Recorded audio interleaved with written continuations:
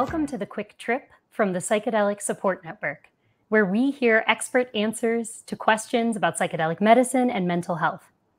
Joining me today is Dr. Stephen Mandel, an internationally recognized expert and pioneer in the use of ketamine infusion therapy to treat mental health disorders and chronic pain.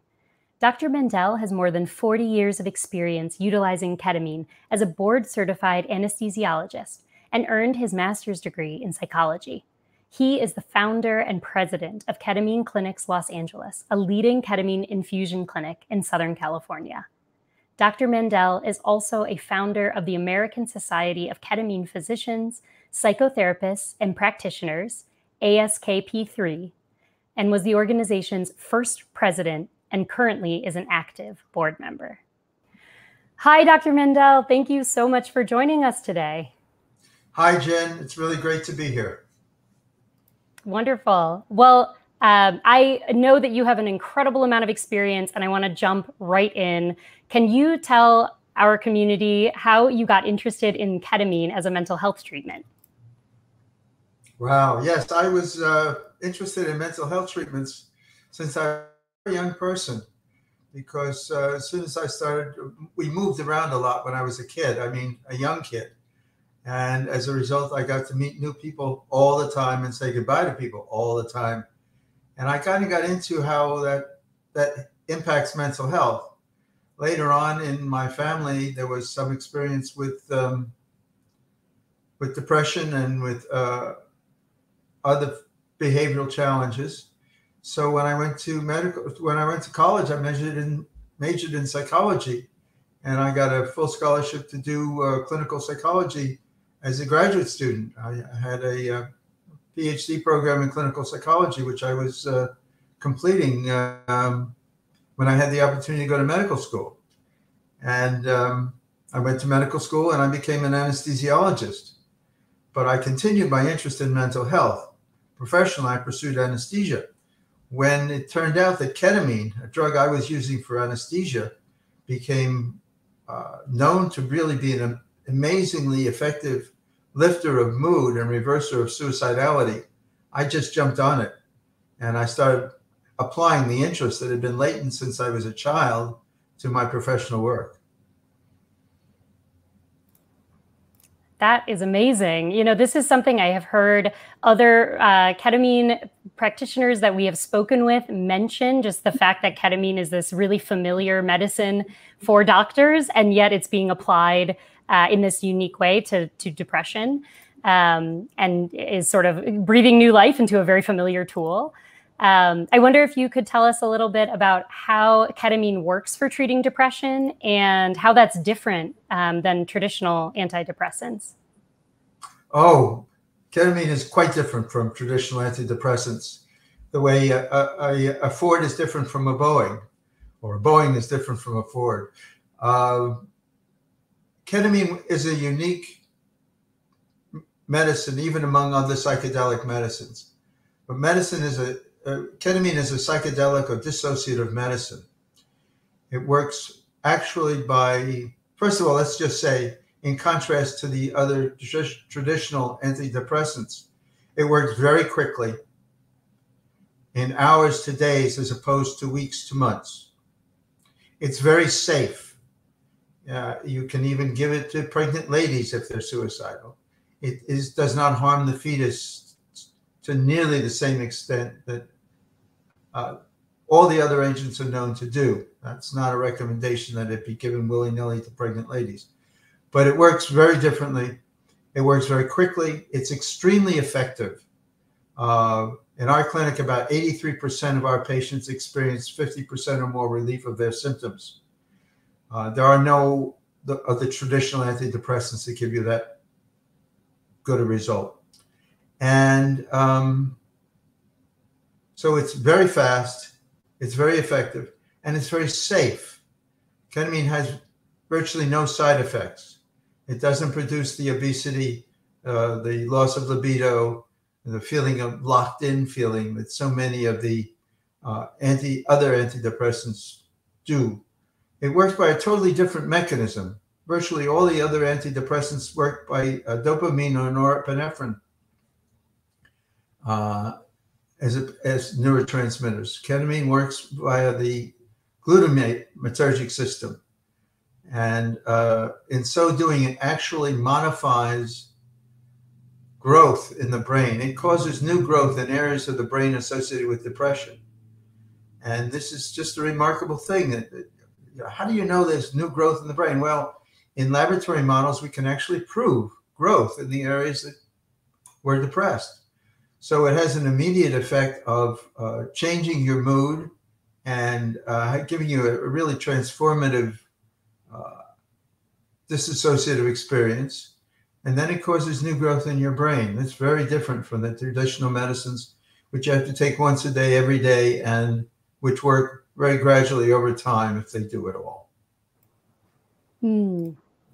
Wow. Yeah, that is amazing. It's incredible the impact that ketamine treatment has had on patients with treatment-resistant depression. I mean, just the statistics that you're quoting, I think, are amazing, and the fact that it is safe is even to boot a more appealing version of the treatment that folks should know more about.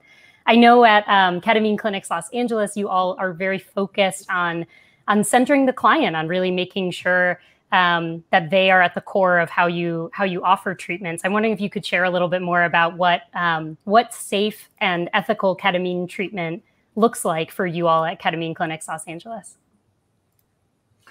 Well, we've developed our approach to patients over quite a bit of time, and I say we because I founded this clinic with my friend, partner, son, Sam Mandel, and many of the protocols were developed jointly with him. He's not a medical person, but he's a very compassionate, knowledgeable person. He's been working in mood and suicide since he was an adolescent. And so the quick answer to your question is we are patient-focused. The patient comes first. So the entire set and setting of the clinic are designed to promote transformation for patients. We make patients safe, and we make patients comfortable, and we make patients feel relaxed and comfortable and secure. And that really promotes our good success. As far as ethics, again, putting the patient first, being transparent, really fully disclosing, involving the patient in all decisions regarding his or her care, and not proceeding without consensus. Oh, that's wonderful. I wonder, so this is just an addition to this conversation, if someone's a client at Ketamine Clinics Los Angeles, what would they experience when they came to you? What kind of engagement would they have with your team? What kind of support would they have when they were receiving care? Well, they come into a warm and inviting reception area. It's clear that it's a medical facility, but it's also clear that it's inviting, that it's relaxing, that it's not off-putting. People don't feel like they're in a kind of a laboratory or hospital-like environment at all. They feel like they're kind of someone's living room. They're greeted by people who really want to see them and are glad that they're there. And they're made comfortable. We have people fill out their paperwork. I shouldn't use the word paperwork. We get information for people using an iPad. They don't have to write stuff, and they never have to write stuff more than once, because it goes right to the responses they provide go right to our server, and they populate all the relevant fields. You don't write your name. If you've ever gone to the doctor's office, I did recently, and this is a good doctor too, and I filled out my name on top of a form, and then I filled out my name on top of another form, and then I filled out my name on top of a third form. Come on, guys. Anyway, so people don't have to do redundant stuff. Their time and dignity are respected. And so they're made comfortable. They're brought into a room with a lounger. They can recline. and they're made comfortable with pillows, with blankets, with soft lighting, and we establish an intravenous quickly and painlessly with very small needles, and people who do this very well and do it very often, so they get very good at it. And monitors are applied, not intrusively, but monitors are applied with full hospital-grade monitoring. We don't see any conflict between comfort and safety, and we make sure that people are fully protected and monitored, as well as feeling very cared for and nurtured. So that's the start. We provide noise-canceling headphones and music for people who prefer it, and almost all do. We do think it facilitates the experience. And after the patient is satisfied that all his or her questions are answered and they're ready to proceed, and not until then, we proceed. That's the experience. Wow. That's amazing. It sounds like there's a lot of hands-on care, a lot of attention paid to, using the patient's time well and helping them feel comfortable. I know that can go a really long way towards helping people take what's usually a very vulnerable step, to say that they need help, and then to make an appointment and come in and maybe for many of them try something brand new that they haven't tried. It's really wonderful to hear you offer that support at every step. I know people are really, we are mindful that this is an everyday thing for us, and we're extremely comfortable with it and relaxed about it. For the person coming in for his or her first infusion, it's pretty out there. It's pretty scary. And they've heard about ketamine, the horse tranquilizer, and ketamine, the party drug, and here they are having this for treatment. What's really bothering them, they're really feeling kind of hopeless or helpless or worthless. They're not having pleasure in life. They're not able to accomplish their everyday tasks. Many of them have tried many other things before coming. So they are in a very vulnerable state. And we're present to that every time because it's brand new for them.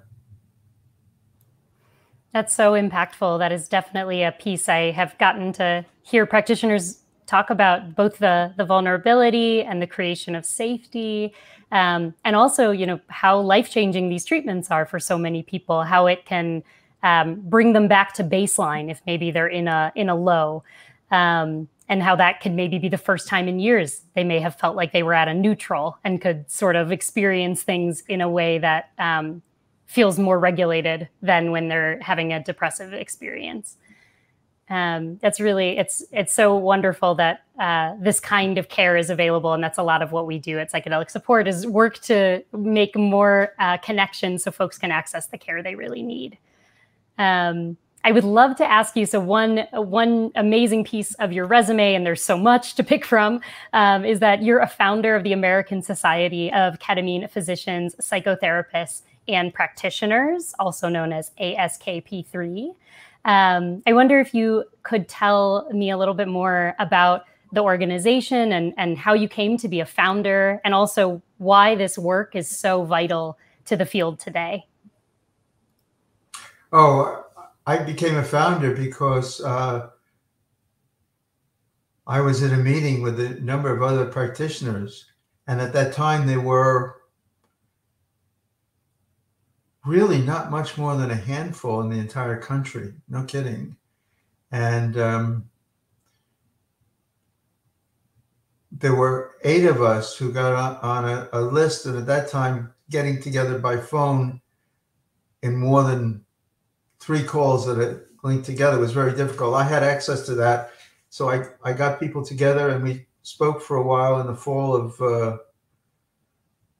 2016, and in 2017 we decided to form an organization, and we had our first formal official meeting, I think in March of that year, and we were inclusive from the very beginning.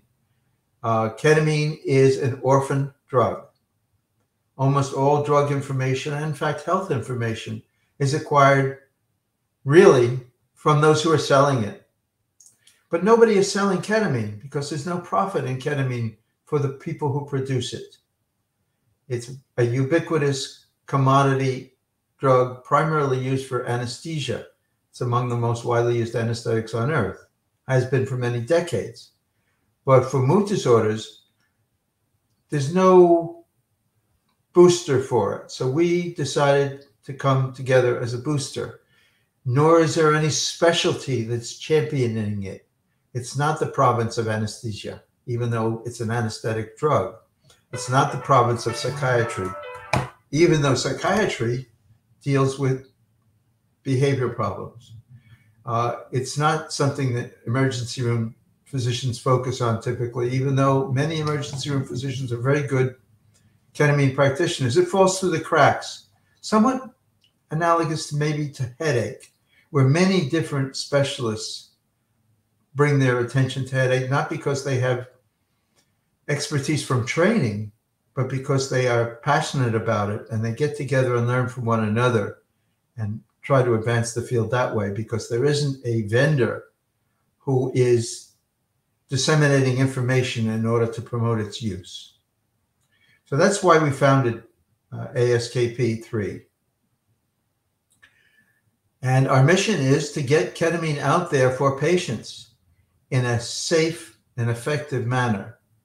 And I emphasize that because initially it was getting it out there for patients because it really was only available in a handful of places. And I mean literally, not hyperbole, in a handful of places in the whole country.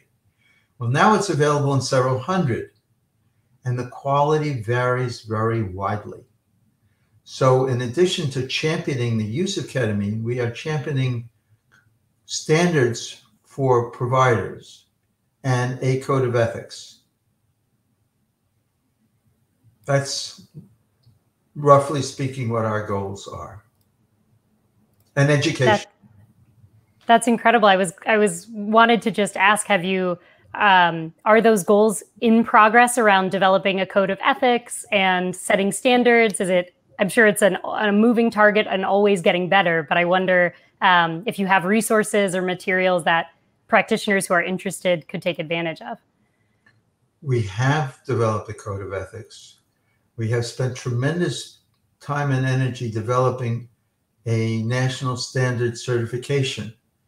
And we are presently in the process of polishing that and developing it and making sure that it's rolled out in a thoughtful and meticulous way that both protects and enhances all of the stakeholders, including providers and patients. Wow. That is incredible. I'm so grateful for that work and all of the good effort that you all are sharing with the field that others can benefit from. I would love to ask you our final question, which we ask of all of our guests. If you could have an idea or a technique or a practice that you could snap your fingers and make part of the field, what would you choose? What do you want to see become a part of ketamine treatment, mental health care, psychedelic work, if you had to choose? It's an opportunity to spend the afternoon with you, but let me try to be disciplined. If I had a magic wand, I would have all those who reimburse for insurance companies realize that this is a compassionate and economically effective decision. If they're paying for the people's Prozac, and they're paying for people's Zoloft, and they're paying for people's Ambien, they should be paying for people's ketamine infusions.